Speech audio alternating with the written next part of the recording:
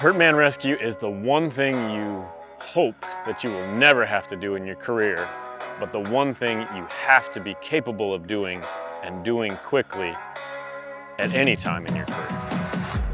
The reality is, it's your truck partner, it's your best friend, it's the person you spend the most time in your life with is up there on the pole and he's hurt or he needs help. And you have to be able to go up there and get him down safely, get him down quickly, and get him the help he needs. One of the good sayings in this industry is you are your brother's keeper. Part of that is being able to get to the top of the pole and rescue him if something happens. So we take this very seriously here, and that's why we hold to the standard.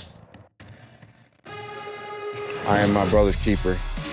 What that means is if the guy beside me has a family, kids and grandkids and a life, then he projects that onto me while he's beside me. I am going to protect him as I protect myself. I am going to look out for him as if my life depended on it, just as well as his life depends on it. I've been in this situation a few times in my career. It's not fun, it's not a happy time, but unfortunately it's necessary.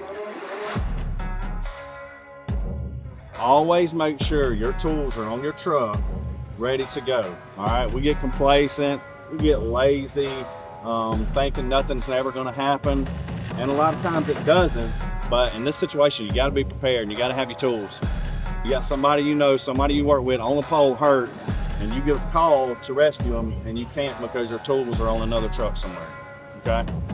So make sure we're always ready, whether it be ready to do it, having our tools to do it, or whatever the case may be. You want to be prepared, either way.